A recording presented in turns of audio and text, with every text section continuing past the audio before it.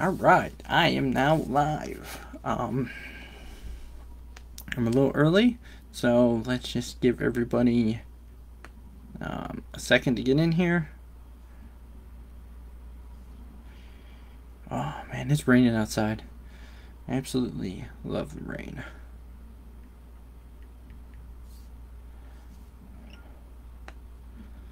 There we go. Turn that down so that doesn't interrupt. I have my little piece of paper with all my bulletin points. Usually I do this live stream and I forget to do this, and then I forget all these things I have in my head. But I've learned that I don't have to write down in detail everything. If I just write down something to jog my memory, then it'll click. So 2 more minutes. Let's let people get in. I tagged a bunch of people. Been on here for a minute already. Again, I do these interactions so people can interact with me. I get a lot of viewers, but not a lot of interactions. If I could just get people to come on their show. I know how hard it is, man. I grew up moving around, so making friends was very hard. And then being adult and early in my 20s, I had anxieties around people, what to say, what not to say. Work or getting a job was the worst, man. Every time I went to work, I just pinned in my stomach, just knotted up, because I felt like I was just, you know, living to work, and I don't want to do that. That sounds horrible. When I knew a lot of people do that, but I just now recently in this past year figured out that it is, even if that's what you do, it is finding the positive. Let me move my camera. You can see my sexy shirt. Anyways, it's finding the positive and the things you do. Ha! Why there's a darkness. And I'm goofy as fuck. Like, that is me. I don't care. Anyways, it is now 5 o'clock.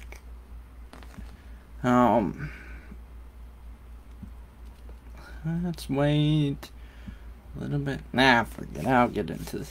So, things I believe and things I do not believe. So, this is a let's talk, because the things I don't believe are a little more negative, but I'm mean. I can always put a positive spin on almost anything. Almost anything. So, the big things I believe in is love. True love. I've listened to men and other people, men and women, talk to Johnny about love and about, because he likes, right now he's a kid and he's in love with being loved, in love with being in love. So he attaches onto every girlfriend he's got with like everything he's got. Sorry, my cord was underneath the thing. And I'm listening to all these people say a couple of things. One, that's what men do, boys attach, and another, on the other aspect, is go live your life and date as many people as you can before you die. So my take on this, I was never either or. I didn't chase a bunch of females. I had one profound relationship in high school, and I thought that was my person I'll spend the rest of my life with. I've only said I love you to 2 women outside of my family, that being Chelsea and Tasha. And I've grown, and I've learned that Natasha was more of the thought of being in love. I still cared for her deeply. It's just that at a certain point in my life now, it's just like, okay, enough's enough. You know, if you're not going to willing to learn and grow with me, then peace. Chelsea's a whole nother story. I truly believe in my gut and in my heart that she is my soulmate, and I'm okay with that. I'm okay with It's more than okay. I keep saying okay. Okay is just a word. It is a scar on my chest, in my heart, that I will probably wear until the day I die. I believe in there is a soulmate. I do believe you can have relationships and make things work. However, I don't want to settle. Everybody I date, everybody I would date from here on, and if I'm wrong, I'll be wrong, and I'll be happy to admit that I was fucking wrong. But as of right now, everybody I date is going to be compared to my relationship with Chelsea. I know it wasn't perfect. Nobody's fucking relationship is perfect. It was up there. We had people on both of our friends list say how awesome and how inspiring our relationship was. So yeah, I'm gonna fight until the day I fucking die. And I'm okay with that. I really don't need people to feel sorry for me, or I'm not depressed. My schoolwork, matter of fact, I just did some today, is on fucking point on graduating early because I tested out of some classes. My beliefs in high school were that of, if you watch the show One Tree Hill, Peyton and Lucas were my favorite couple in high school. They're my favorite couple watching that damn show. Now, being an adult, Haley and Nathan are my favorite couple. And I just in high school felt like that back and forth thing. Like, that's what I was. I was destined to always be the guy that was always in those weird relationships that you always see on television. But those are just fucking television. That's not how life works. Sometimes your feelings are wrong. That I've come to understand and believe too. That sometimes my feelings, just because I have a strong opinion and a feeling about that, doesn't mean I'm right. I had a feeling that I would never be best friends with John. That it would never work. Stepfather, father relationship thing wouldn't work. And now I live with a man and he's family. He's my brother. I was wrong, and I will say I'm wrong with all confidence. I was fucking wrong. My feelings were wrong. Sometimes I'm wrong. I just have come to learn that your feelings sometimes aren't facts, and that we get them mixed up. Which you have to take. I believe that if you take a step back and look at stuff from a different perspective, another thing I've learned over this past year, that you'll go, okay, this is how I feel about it, but this is not exactly how it is. Destiny. I do not believe in destiny. A fixed destiny. I don't believe in it. You cannot tell me that life is hindered by some other fucking power and it's already mapped out. Get out of here with that. I can get up right now, get in my gun, put it in my fucking head if I wanted to, because I have free will. I believe that. And this comes down to one of my other things I can cross off, because I have it down there. I do believe in God. I do believe in Jesus Christ. I am Catholic, Roman Catholic, but that is for my mother. Because I love her, and she gave me life. But some of the things, I don't believe in religion. I take bits and parts everywhere, and I put them together. I do believe in, do believe in God. I do believe Jesus died for our sins, for us to be forgiven, and us to be free-willed. So no, I don't believe in destiny. I do believe in that fate. Hi, whoever's in. We were talking about my beliefs. I do believe that fate will push things into your life, but you have to act on those things. You have to open the door for those things. Do I think it's a coincidence that Chelsea moved in next to me the day I moved in? No, I do not. But it was up to me and her to communicate with each other. I could have just ignored it, moved on, and things wouldn't be the way they are. It was up to me to keep chasing Tasha for 4 years. That was up to me. It wasn't destined to be a fucking idiot for 4 years. No, that was up to me. It is up to me how I take things. It is up to me how I deal with them. It is up to me whether, I get a job or I don't get a job. If I pursue school, I don't pursue school. There are many options. I do believe in the multiverse. I do believe that Because you wake up and make choices. I have this thing written down, and I can go all off script and all over the place, or I can do bullet by bullet point. So no, I do not believe in destiny.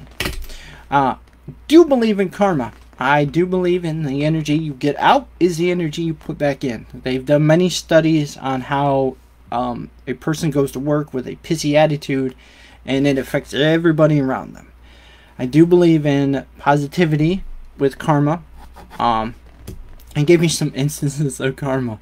So my first real girlfriend, this was before Tasha. I had saved up money. I was actually working. I saved up money, got her a necklace. She ended up cheating on me with my buddy.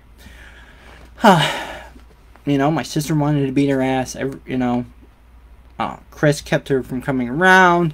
And I was just like, no, just let it go. Just let it go. And then she ended up breaking her leg. And to me, that was karma. You know, stuff like that. I truly believe in that stuff. I do believe, because there are studies say we are energy, positive and negative energy. We are, and so you transfer that energy to people around you. So if you transfer positive energy to the people around you, they will be more likely positive. It's that old saying: if you want to be successful, surround yourself with successful people. Want to be smart? Surround yourself with smart people. If you want to fail and not do anything, surround yourself with negative people. And I believe that's truth. I believe that's truth like a mother trucker. Yeah, I know, I swear, not swear at the same time. It's weird. It's just my speech. So we get to zodiac signs. Again, with the whole destiny, I do not believe in zodiac signs. I think they're fun to read.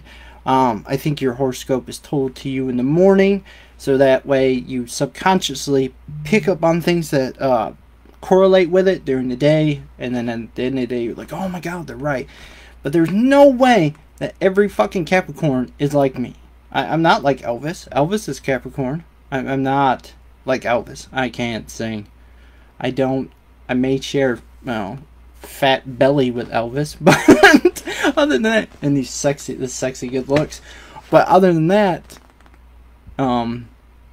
that's about it. You know, not everybody in the Capricorn, and I believe that people use the zodiac signs as a big thing to get away from doing stupid shit and not taking responsibility for it. Well, I'm easily hot-headed because I'm a Taurus. Like, okay, you could be easily hot-headed, but you don't have to act on it. You can fix it. You can change the way you interact with things. You do not have to do it just because your zodiac sign says. And that one other thing that really gets me about zodiac signs, these are stars that depict shapes of these signs. These were used by sailors as navigation. First. Second off, about half of these stars aren't alive anymore. It just takes that long for the light to travel through space. So, what happens if, like the Capricorn, what happens if like 5 or 6 of those stars go out? Is it still Capricorn or is it something else? I'm just saying. Just throwing that out there. Just throwing it out there. Speaking of things I hate and don't like, hate's such a strong word. Hypocrites. I really, they drive me. That's my niche, man. That is my pet peeve. I really am tired of hypocrites. You say one thing, mean another thing, and it is all to protect yourself image, and it drives me absolutely out the wall. I can spend too much time talking about hypocrites. They just, not enough. Spending that much negativity on something that's stupid. Like, if you're gonna do something, then do it. But don't. That just drives me nuts, man. Changing an argument to fit your narrative. You say one thing, and then it means something else. It just drives me. I can't. No, I'm not doing it. Not being that negative on my video. No. Okay. I do cry. I know, shocker. Oh my god. Men, if you're watching this, get over it. We do cry. Doesn't make us bitches. Things that make me cry. You cry over good things or bad things. Songs do it in a good and bad way. all the time. The song has love and emotion to it. I can feel it. Then I try to sing and I stutter. And one of them that stands out is, I'm pretty sure it's a country song, I Loved Her First. It is a song for, yeah, playing with my hand. When I get, there we go. Anyways, it's a song for his daughter. He loved her first, and then eventually, you know, she meets a guy and she falls in love with him. It's just a father's love for his daughter, and that gets me. Because when I sing it and hear it, I think about Ari and eventually the poor soul who falls in love with her, because she is one strong person. Oh God, she makes me so proud. It just makes me tear up. The song makes me tear up. Movies make me tear up. The end of The Crow, when he finally gets to move on, when the soul gets to rest, that makes me tear up. Episodes of One Tree Hill, I'm gonna admit it. The last episode of Smallville, the last episode of Supernatural that's coming, that's gonna make me cry like a little bitch. The first time Sam and Dean died, that made me cry, but after a while, it's just repetitive now. Crowley, that made me cry. No, I did not cry when Spider-Man died. It was an emotional moment, but in the back of my mind, I knew everybody who was snapped out of existence were coming back. Tony Stark dying, that made me cry. That was emotional. Hearing Carrie Fisher's death, that made me upset. Not so much Luke's death because of Force Ghost, so that kind of takes away from that. Yeah. It is a great series. Watched every episode 2 or 3 times.